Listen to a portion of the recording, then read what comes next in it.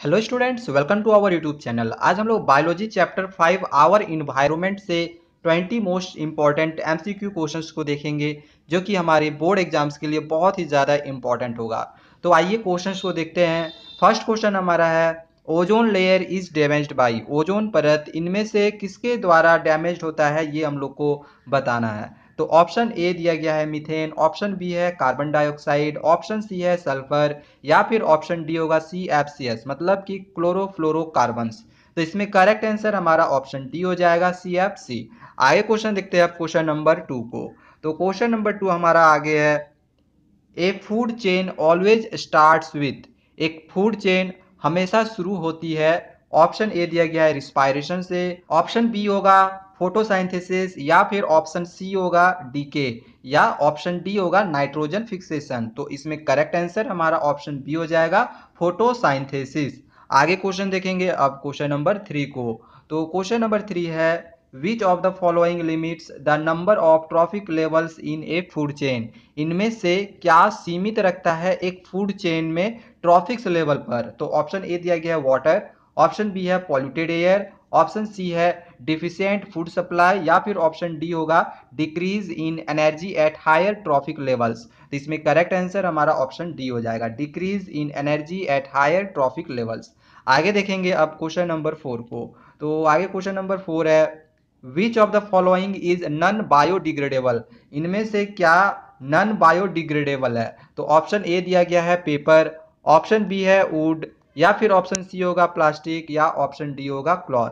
तो इसमें correct answer हमारा ऑप्शन सी हो जाएगा, प्लास्टिक। आगे क्वेश्चन देखते हैं क्वेश्चन नंबर 5 को। तो क्वेश्चन नंबर 5 है, which of the following is not a terrestrial ecosystem. इनमें से क्या टेरिस्ट्रियल इकोसिस्टम नहीं है, ये हम लोग को बताना है। तो इसमें करेक्ट आंसर हमारा ऑप्शन सी हो जाएगा, एक्वेरियम। आगे देखते हैं अब क्वेश्चन नंबर 6 को। क्वेश्चन नंबर 6 है, the decomposers in an ecosystem. Ecosystems में डिकम्पोजर्स क्या करते हैं। तो ऑप्शन ए दिया गया है convert organic material to inorganic forms, option B है convert inorganic material to simpler forms, या फिर ऑप्शन सी होगा convert inorganic material into organic compound, या ऑप्शन डी होगा do not break down organic compound. तो इसमें करेक्ट आंसर हमारा option A हो जाएगा, convert organic material to inorganic forms. अब आगे देखते हैं क्वेश्चन नंबर 7 को। तो क्वेश्चन नंबर 7 है आगे हमारा, which of the following constituents A food chain.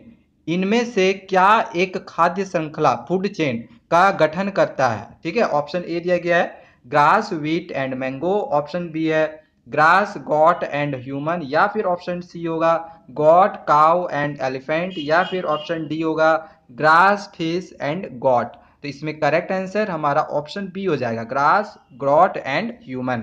आगे देखते हैं आप क्वेश्चन नंबर 8 को। क्वेश्चन नंबर 8 है, the number of atoms of oxygen present in ozone are. Ozone में ऑक्सीजन में कितने एटम प्रेजेंट है, ये हम लोग को बताना है। ऑप्शन ए दिया गया है 3, ऑप्शन बी है 4, ऑप्शन सी है 2, या फिर ऑप्शन डी होगा 1। तो इसमें करेक्ट आंसर हमारा ऑप्शन ए हो जाएगा 3। अब आगे देखेंगे क्वेश्चन नंबर 9। क्वेश्चन नंबर 9 है, the formula of ozone is. Ozone का फॉर्मूला इनमें से क्या होगा, O3 होगा, O2 होगा, O4 होगा, या फिर O6 होगा। तो इसमें करेक्ट आंसर हमारा ऑप्शन ए हो जाएगा, O3। आगे देखते हैं क्वेश्चन नंबर 10 को।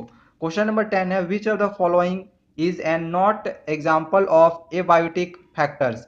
इनमें से क्या एबायोटिक फैक्टर्स का एक एग्जाम्पल नहीं है। तो ऑप्शन ए है लाइट, ऑप्शन बी है प्लांट्स, ऑप्शन सी है हीट, या फिर ऑप्शन डी होगा टेम्परेचर। तो इसमें करेक्ट आंसर ऑप्शन बी हो जाएगा, प्लांट्स। आगे देखते हैं क्वेश्चन नंबर 11 को।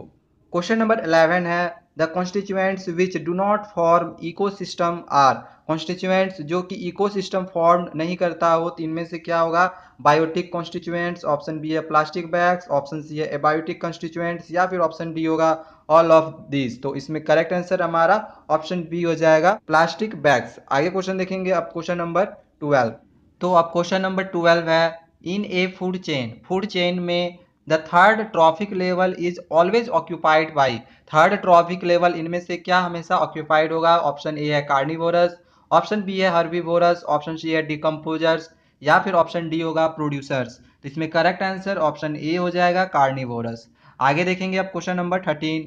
क्वेश्चन नंबर 13 है in an ecosystem the 10% of energy available for transfer from one trophic level two the next is in the form of. Question दिया गया है इकोसिस्टम में एक ट्रॉफिक लेवल से अगले तक ट्रांसफर के लिए उपलब्ध ऊर्जा का 10% के रूप में इनमें से क्या होता है।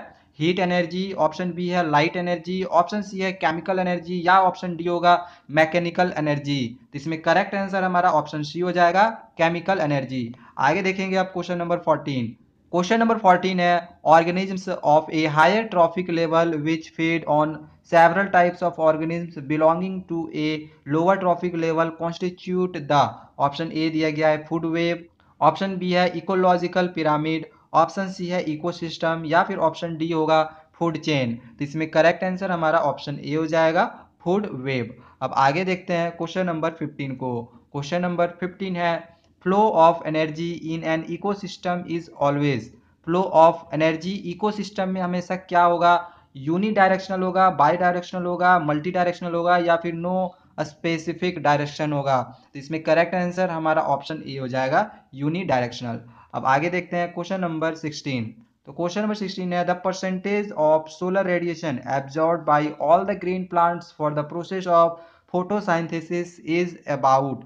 क्वेश्चन दिया गया है फोटोसाइंथेसिस की प्रक्रिया के लिए सभी हरे पौधों द्वारा अवशोषित सौर विकिरण का प्रतिशत लगभग इनमें से क्या होगा।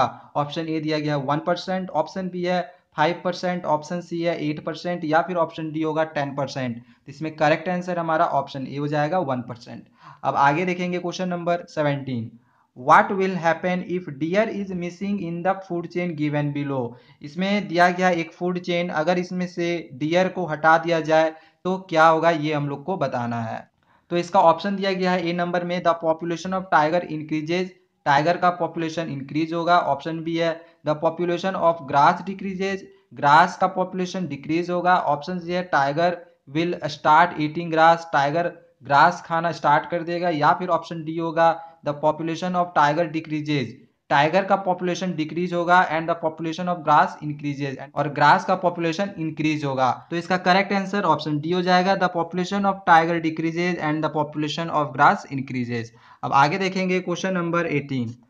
अब क्वेश्चन नंबर 18 है if A grass hopper is eaten bye A frog then the energy transfer will be from. Option A दिया गया producer to decomposer, option B है producer to primary consumer, option C है primary consumer to secondary consumer, या फिर option D होगा secondary consumer to primary consumer. तो इसमें option C हमारा करेक्ट आंसर हो जाएगा primary consumer to secondary consumer.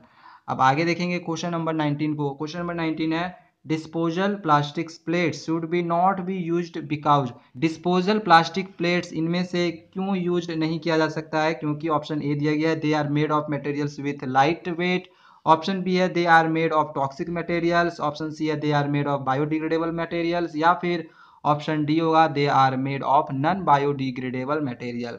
तो इसमें करेक्ट आंसर ऑप्शन डी हो जाएगा they are made of non biodegradable materials. अब आगे एक आखिरी क्वेश्चन हमारा है क्वेश्चन नंबर 20। तो क्वेश्चन है pedology is the study of. Pedology इनमें से किसके स्टडी को कहा जाता है। ऑप्शन ए है locomotion of animals, option B है रॉक्स, ऑप्शन सी है सॉइल्स, या फिर ऑप्शन डी होगा क्रॉप डिजीजेज। तो इसमें करेक्ट आंसर हमारा ऑप्शन सी हो जाएगा सॉइल्स। ठीक है, सॉइल्स हमारा करेक्ट आंसर हो गया। Please like share and subscribe my channel.